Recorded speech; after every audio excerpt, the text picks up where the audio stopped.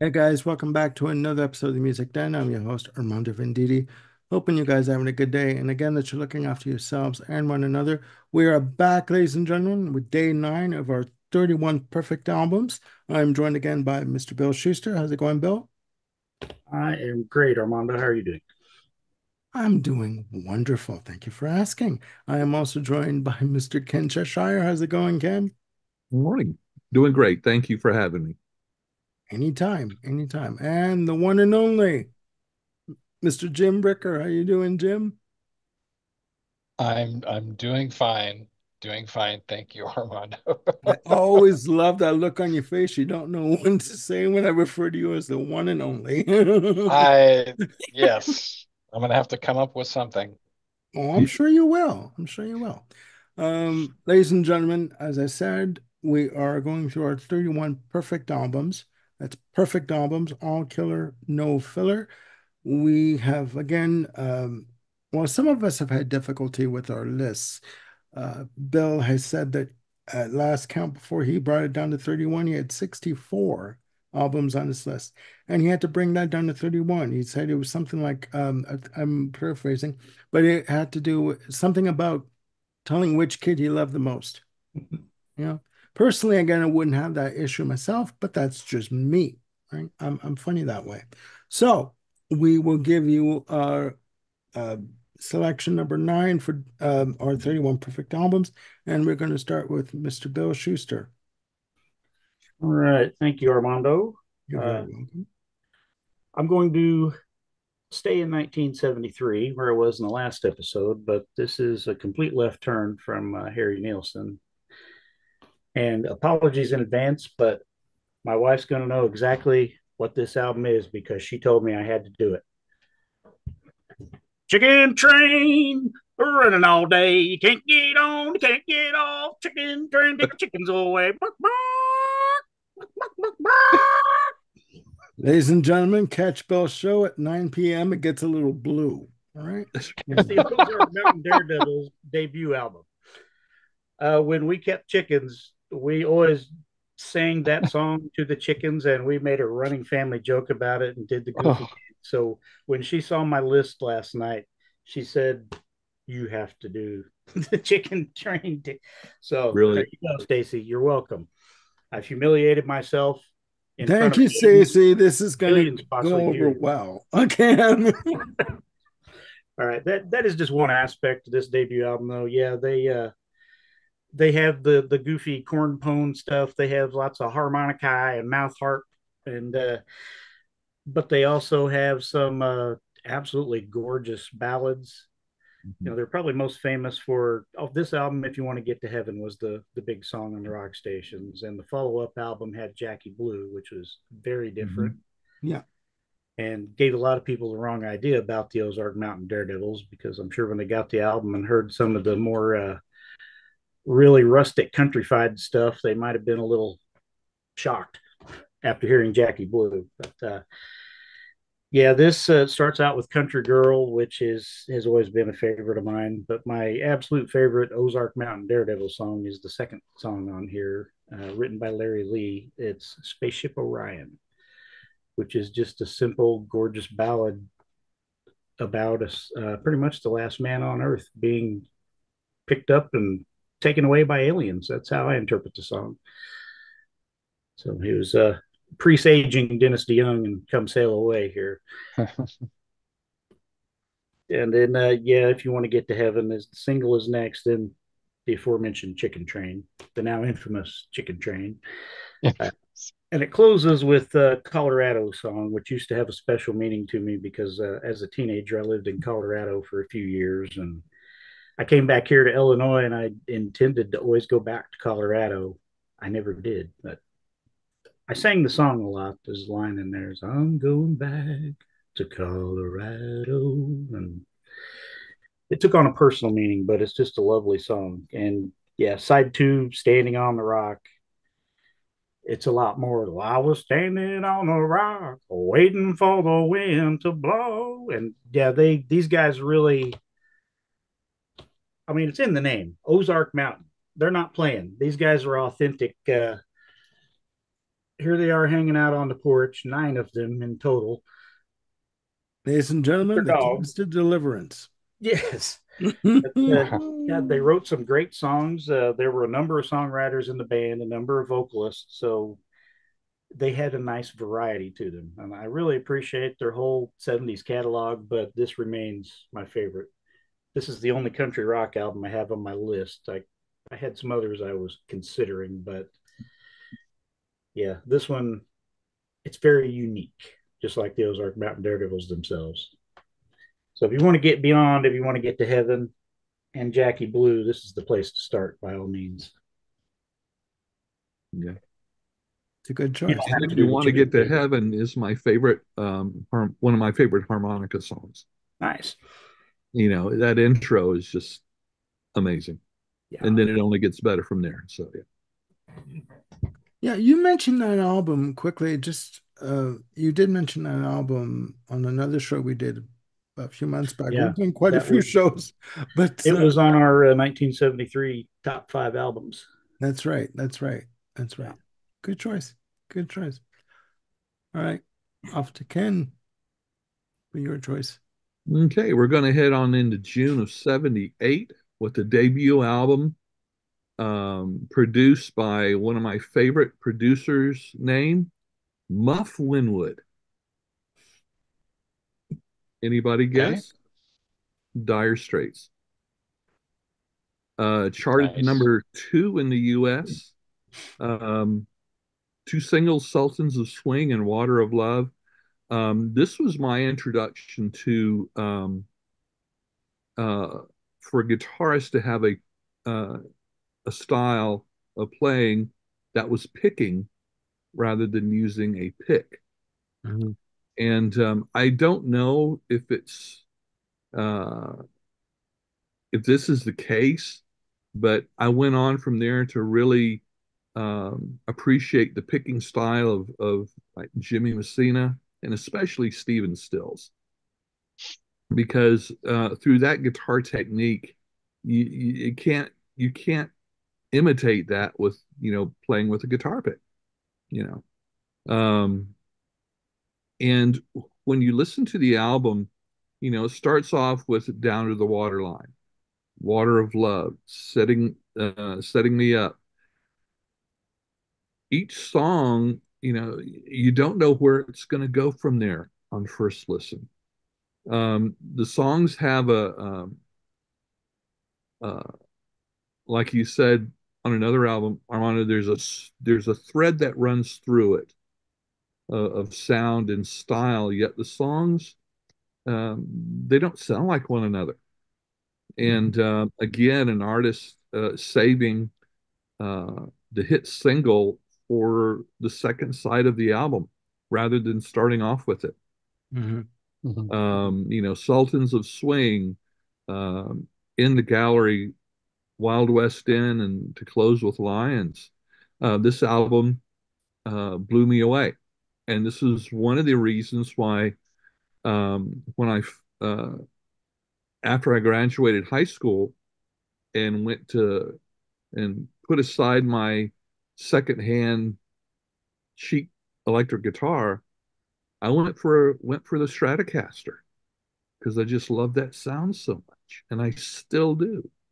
It's still the only electric guitar that I have, and Mhm. so yeah, this is was a big influence on me as a musician, and is it one of the most amazing debut albums that I've ever heard. Yeah, it is a good album. I said to Bell that, on another episode we did months back that Sultans of Swing was really the only song that really connected with me. But it is a good album overall. Like I've listened to it again, and I do like it. To me, that's just quickly, that style of playing was the total opposite of what was going on. Like I said to Jim, like with bands like Boston and Queen and you know the and That's right. Mark Knopfler couldn't stand groups like Boston. He just wanted to do a complete opposite of what was going on the radio at that point in time. And of course, at that point, Boston had Don't Look Back. We won't even go there. But that's another issue altogether. So yeah, that's a good choice. Good choice. All right. Over to me. The man of the hour. Man of the hour. Okay.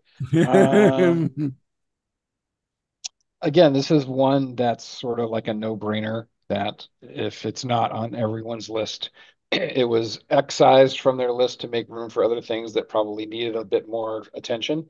Um, but yeah, it's a boring one. Dark Side of the Moon, 1973, Pink Floyd. I mean, Where have I heard that before? No, I'm sorry, go on. I know it's not the first time we've talked about it here. It is flawless. I don't know someone who's listened to side one and had just not been like, oh my gosh, what kind of experience have I just gone through? It is it moves, albums into the realm of an experience. Um, it's pretty much a game changer. Again, where sort of like, okay, the gauntlet's been thrown down. Now you have this to kind of compare to. And not only did other artists have to sort of live up to it, but Pink Floyd had to live up to it as well, which could not have been an easy task. Um, but yeah, it's been talked about, to death, um, for good reason. It's an essential album. It's perfect. Uh, Yawn. I just because it's such an obvious pick, but it just had to be there on my list. Could not be denied the Pink Floyd with their Dark Side of the Moon. Okay. Good Yeah, choice. you were exactly right. I did excise it from my list, but if I was doing my top 10 favorite, the desert island thing, it would absolutely be in the top five. Now, I'll throw the Supertramp question back at you guys that was asked about Supertramp. Is Pink Floyd prog?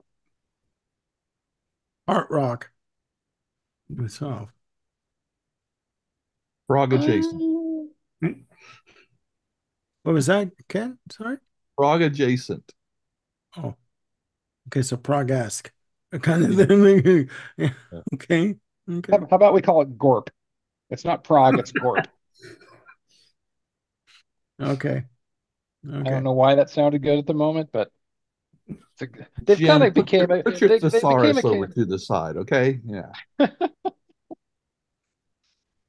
No, it's a good choice. That's a really good choice.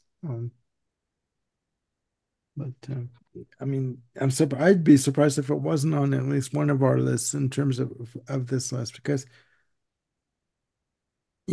I've said before in other episodes that I put Dark Side of the Moon neck and neck with Wish You Were Here. Um, Fair enough.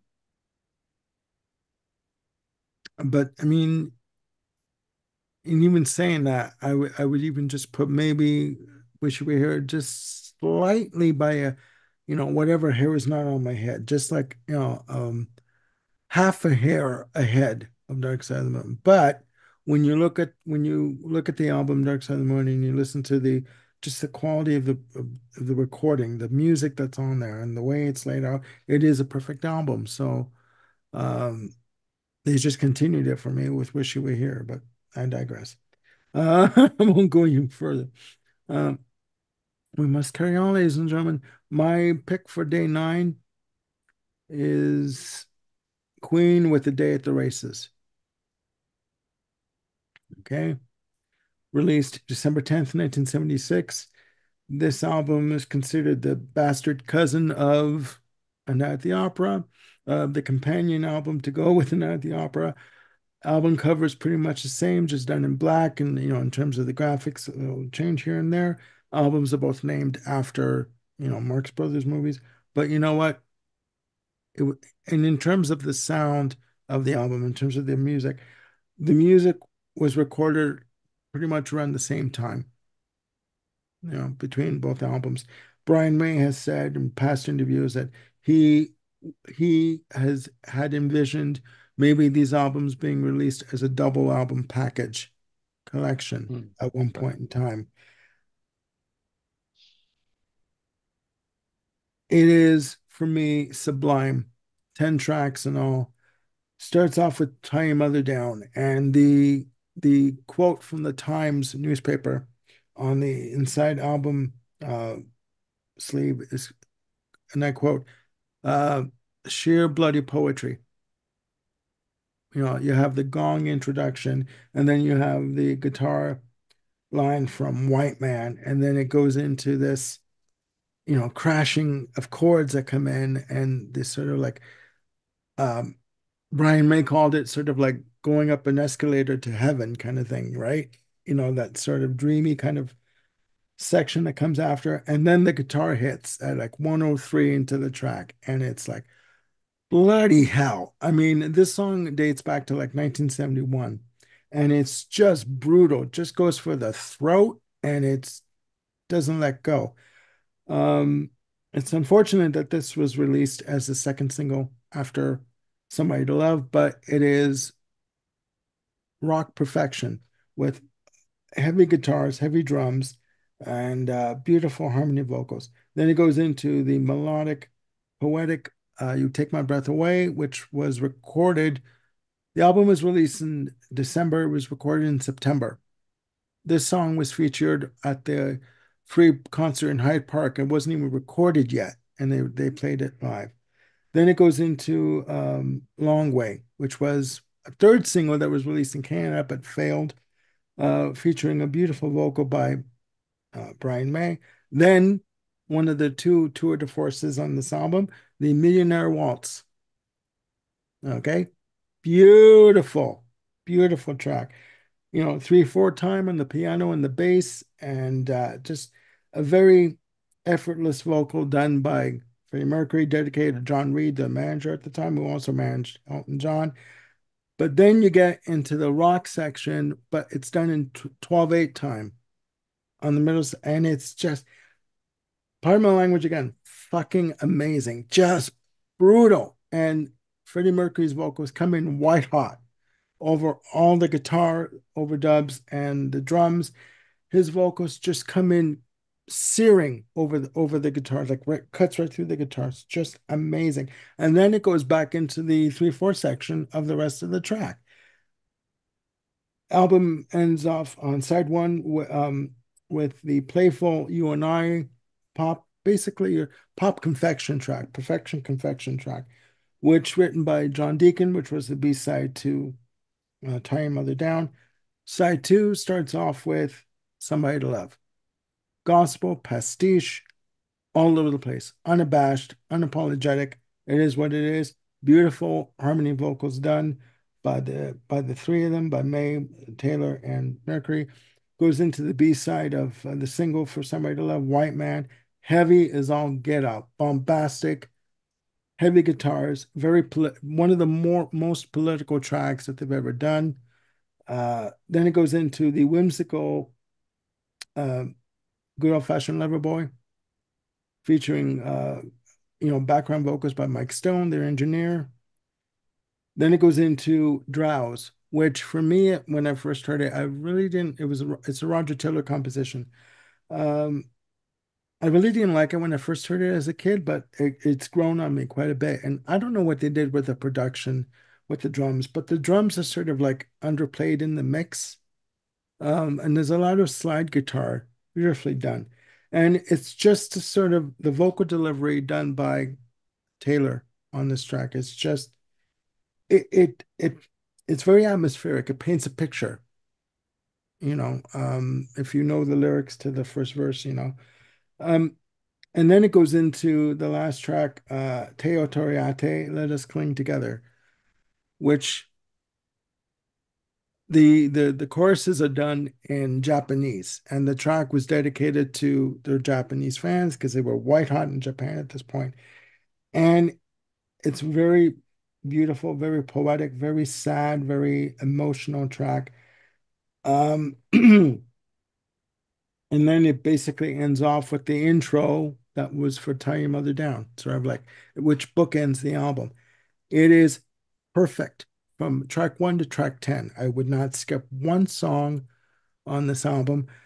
I was going to pick A Night at the Opera, but I think this album is just as good as A Night at the Opera. I think it deserves a little more attention. I think it does get slagged off quite a bit, and undeservedly so. So that's my pick for day nine, A Day at the Races by Queen, 1976. So you were talking about not liking the drowse with Roger. I think that was true for me when I was younger and first getting into Queen too. Was I didn't like hardly any of the Roger songs. It wasn't until years later that I really started picking up what Roger was putting down vocally and just with his whole style of songwriting. Yeah, well, even just the lead off lyric on Drowse, it goes, "It's the sad-eyed goodbye yesterday moments I remember, the bleak street weak-kneed partings I recall." Not that I know the song, by the way, but I mean, it's just the way he delivers it. It it, he sort of delivers that kind of like behind the music, kind of like behind the drums, kind of like laid back, like a step, like a beat behind what's going on musically. And he delivers it in such a way that for me, when I hear it, I'm thinking, yeah, like Sunday afternoon, it's a summer day, you've got nothing to do, you're bored out of your mind, but you know what? You got the radio on, and that's sort of carrying you through the day kind of thing. That's what it conjures up for me when I listen to that song. And again, Teo Teriate, the last track, it's like, oh, forget about it, I'm done. Like it's very emotional, you know. Um, so yeah, that's my again my pick for day nine. Very good. Yeah. Are there any comments, Jim, or any questions? I see you nodding. I'm kind of absorbing it because my knowledge of the Queen catalog outside of their singles is just limited. So I don't have a lot to add to it other than, this makes me want to go and dip my go waist deep into the couple of albums that you've mentioned from Queen as part of this Perfect 31 series. So I'm taking it in. Okay, fair enough. Fair enough. No, I just in closing, my first album from Queen was the original Greatest Hits, right? That came out in '81 with the four of them on the cover. And I listened to the album. I remember it was May 3rd, when was it? May 12th, 1982. It was a Friday. And my brother-in-law, again, Mario, gave me a copy of the cassette to listen to. And I had a day off school. I listened to it, and it was just like, what the hell? Like, what is this? And I went out, I bought all the albums after that. I was like, I got to get this. I made people listen to these albums because, being in the house, like, oh, I got to listen. Like it was just, I fell hook, line, and sinker. So, Yeah. yeah. So, anyways, there you go, guys. Our another episode in the can for 31 Perfect Albums, day nine. Again, please put your comments down below of your perfect albums. Okay. Um, again, no right or wrong answers, just opinions. And again, we would like to get a dialogue going on this subject because you know what? It's a hell of a subject and it's fun to do. So, so for Bill, Jim, and Ken, I am Armando signing off, and we'll see you soon for episode 10. Have a good day. Take care of yourselves and one another. Bye for now.